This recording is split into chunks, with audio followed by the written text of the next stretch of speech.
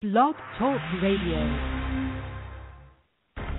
You are listening to Out on the Limb Radio with Dr. Nicola and co-host Ajay Matta, your one stop for leading a happy, healthy, and successful life.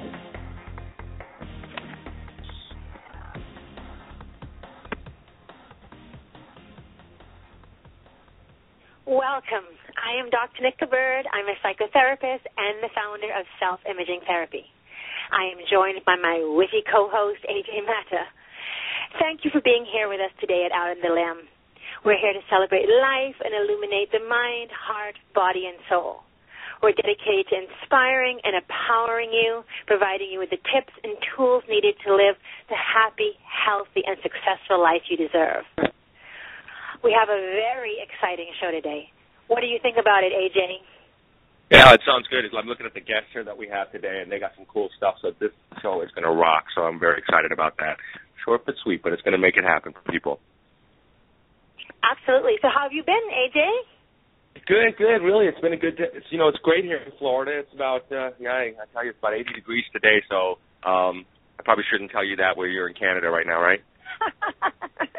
Yes, but I always say sunshine is in the heart, so I'm okay. I just bring the happiness in my heart and the warmth in my heart, and it's amazing how much warmer it keeps me.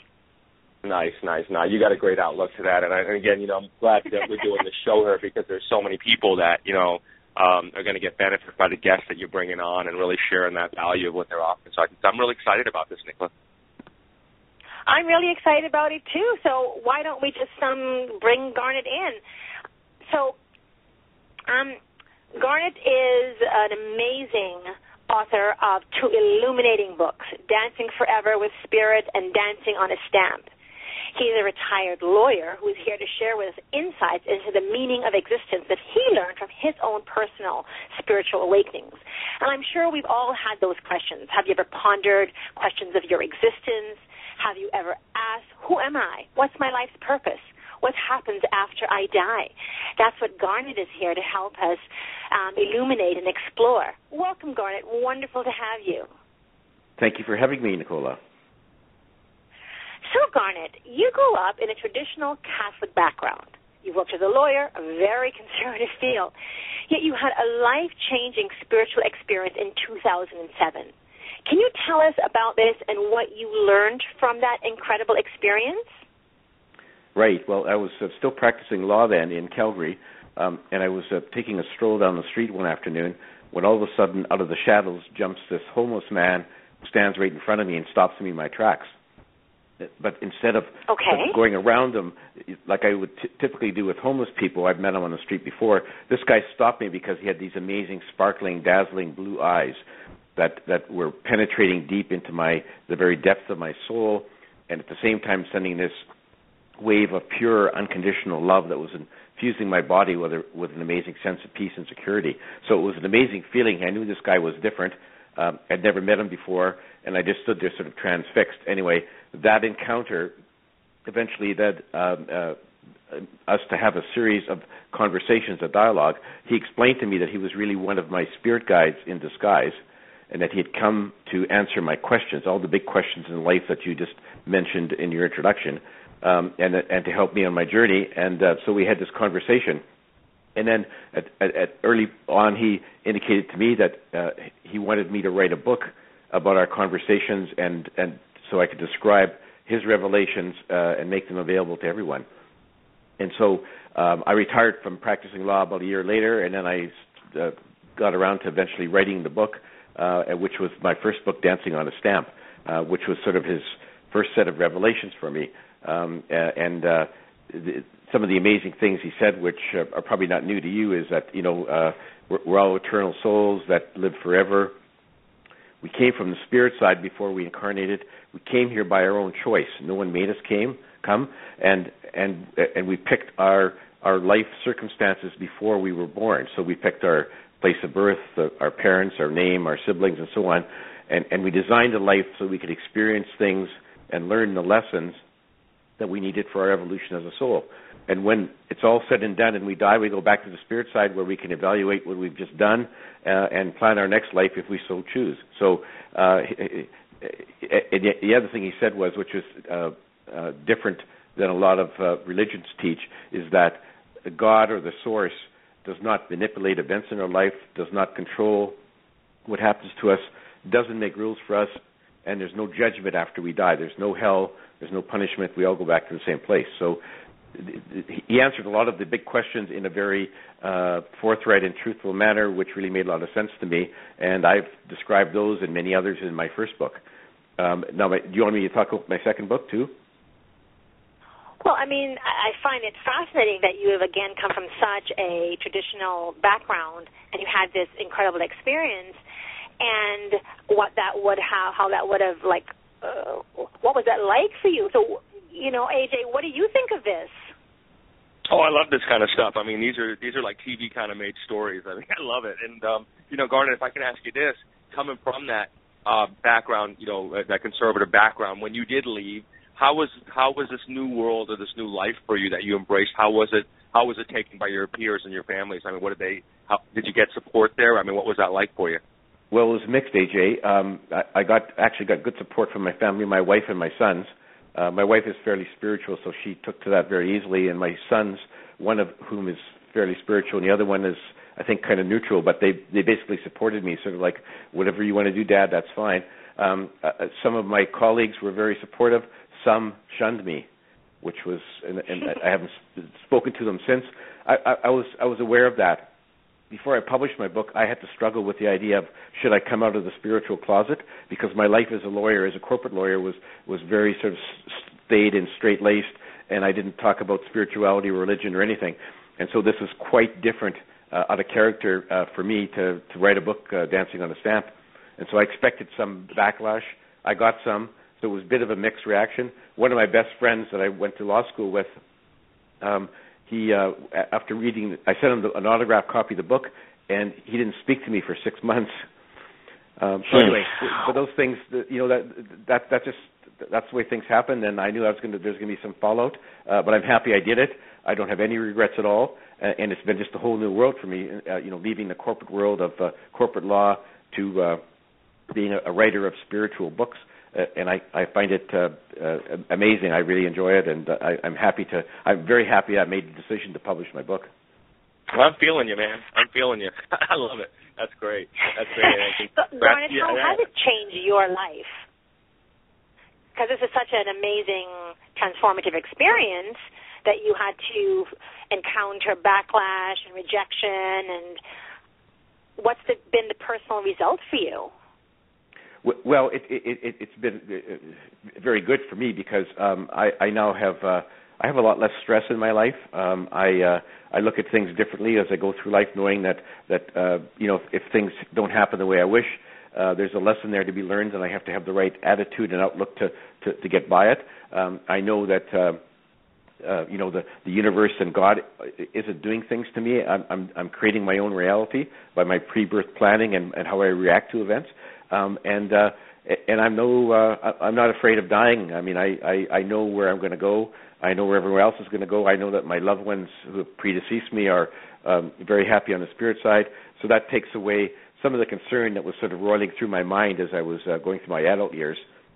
So it's a much more pleasant atmosphere that I'm in, and I really enjoy being a writer and spreading Albert's revelations to everyone, because I think it can provide comfort and inspiration to all the people out there who are still, you know, casting about for a new paradigm to latch onto. I'd like to explore that circumstances of our lives, and that we're born so that we can experience things necessary for our evolution. Now, I work with people who have experienced abuse and violations, and they might have a real difficulty with that concept because of the pain that they have suffered, and the fact that because they might interpret that as being blamed or have a difficult time just comprehending that. What do you say to people in who have had such painful lives in terms of that particular message? Well, there's a lesson in everything, and it's difficult when you're in a lot of pain to think that maybe I picked this life for myself, because it's hard for us to understand here. We don't have the whole picture, and we don't remember what we did in our pre-birth planning. But the fact of the matter is that you did pick this life and you had a valid reason for it before you were born. You don't understand that now, but when you die and cross over, you will get the whole picture back again. So it is difficult for those people. They just have to sort of realize that they're in pain not because God is doing something to them or the universe is looking down on them. It's because they put themselves in that position for a very good reason, and it's all part of their growth and evolution. So there's no magic answer to these people. They have to just have faith that they put themselves there to learn a lesson and to experience things that they needed, that they thought they needed before they were born. So you're trying to say that this is an empowerment thing. Is that what you see it as, AJ? What do you think? Yeah, I mean, I think it's, I'm totally vibing, and I really, get what a lot of what he's saying about, maybe, I don't know if you want to refer to it as like a soul contract where we made these decisions, and, the fact that, that people can find that peace. I think that a lot of people right now, is the way we see it, is a lot of their organized religious beliefs that they're just kind of flying in their face of reason right now. So I think, when you hear from someone like Garnet who has that, otherworldly view, let's call it, I think it's very healthy for us to really step up and learn about that right now because we're seeing the way things are just don't work as a general society. So it just really opens up our ideas. I mean, I love the idea of the impartial and non-judgmental concept of God or the sources that you say it. Because, I mean, I see so many people, struggling with a critical mind, and you're creating a concept of God or the universe or spirituality or the source as, that alleviating fears and making us accountable for our own actions, which is what you promote in your two books. And how do you feel that your concept of personal soul responsibility makes us better people? Well, I think it takes away the sort of the feeling of some people that they're a victim of God or the universe. And so if you realize you're responsible for your own reality and for your own life on earth, then you have to, even though you don't exactly remember why you put yourself into the situation, there was a reason, a valid reason, and that every time you run into a situation, you have to ask yourself, what is the lesson, what is the experience that I wanted to have here, and it sort of helps you have a different outlook on life. If you think that you're a victim, you can feel sorry for yourself and go through life saying, well, things aren't going well for me because God is being mean to me for some reason, even though I didn't deserve it. But if you get rid of that feeling, then you can sort of assume responsibility for where you are and what you're doing. Make the most out of it, learn from your mistakes and move on and have a good outlook on life, and know that at the end of the day, no matter what you do, you can't go wrong or become lost. You'll always end up back on the spirit side, and no matter how many mistakes you made or how many times you screwed up, you still go back there where you can look back on your life, evaluate what you did, and then move on from there. So it just gives you a more positive outlook on life. I love the idea of everything that we can do to really create more empowerment for us. That's the real takeaway that I get from this. What do you think of that, AJ? I love it. Darn it, one last question here for you is that when you when you're connecting to your source, are you also connecting with this guide that you once met that actually helped you go through this change or really gave you these messages in some capacity? Sorry, do you mean am I still connecting with Albert, my spirit guide? Yeah. Oh yeah, no, I still do connect with him, and in fact, he's been sort of my direct connection with the source, with the spirit, and we had this dialogue over a series of time after he confronted me on the street, and then subsequent to that, he actually took me on a series of out-of-body astral adventures to see different places in the universe and things on the spirit side, so that I could write about it, and that's what's in my second book, Dancing Forever with Spirit. So I still do have contact with Albert, and in fact, after my second book, he came back again, and we then went on another series of adventures, and that led to my third book, Dance of Heavenly Bliss, which has just been accepted by my publisher for publishing. So he's still around, and he's promised to come back again. He says I have to write a few more books before my mission is over. Well, that really certainly sounds like you have amazing support. AJ, what were you saying? No, Albert, yeah, go ahead. I'm sorry. Sorry, go ahead. No, go ahead, AJ. Do you do any type of are you doing this now, or do you do any type of consultations with people, as far as helping them on a one-on-one or a group levels? I don't. I don't do readings for people, and I haven't been doing any consultations. I've been just busy dealing with Albert and writing my books. That's my current mission. I don't know what it will develop in the future, AJ, but one of the things that Albert was clear about, he said, I'm not here to help you with your personal matters or other people. I'm here to give sort of a broad message to all humanity, which I want you to describe in your books. So that's where I am right now. I'm hoping that people who read my books will get some comfort and inspiration and perhaps some guidance, and that's sort of the level I'm at right now, although that may change in the future. Okay. All right. Thank you for that, Garnet. Garnet, so where can we find your books? Tell us a little more. I know in your most recent book, Dancing on a Stem, which I really love, there's this message for us to discard our fear and all of the other negative emotions and embrace love and compassion for everyone and everything around us. I find that just very powerful. Can you give us one takeaway tip for the listeners, what they can do in their life to discard their fears? Because I know so many people have such a difficult time doing so. Well, one of the things is that we all get a lot of guidance from our spirit guides. Everyone has like 2 or 3 spirit guides throughout our life, and they're constantly sending us messages and trying to help us on our journey. And the problem is that most of us don't always hear those messages because our minds are too cluttered with thoughts about what happened last week or what's going to happen tomorrow. So the way to help ourselves get through this journey is to quiet our minds through meditation and try to hear the messages we get from our spirit guides, and then follow their guidance, because they know what's in your life plan, and they know where you should be going to learn the lessons that you want to learn. And so if everyone can do that, it will reduce their stress level, make their outlook on life much brighter, and they will have a much happier journey on this planet. So that's one of the main things everyone should strive to do. Thank you so much, Garnet. You've been amazing. You've offered so many tips, and we're so grateful for having you here today. Just tell us quickly, leave us with where your books can be found and where people can reach you. Well, there's buy links on my website, which is garnetschulhauser.com or dancingonastap.com. There's buy links to the online stores. You can buy it directly from my publisher, Ozark Mountain, which has a link on my website. Lots of bricks and mortar stores have my books. And if your favorite store doesn't, they can certainly order it for you. And my email address is on my website, and I'd love to hear comments and questions from your listeners.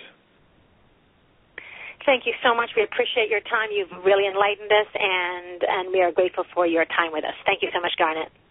Thank you for having me.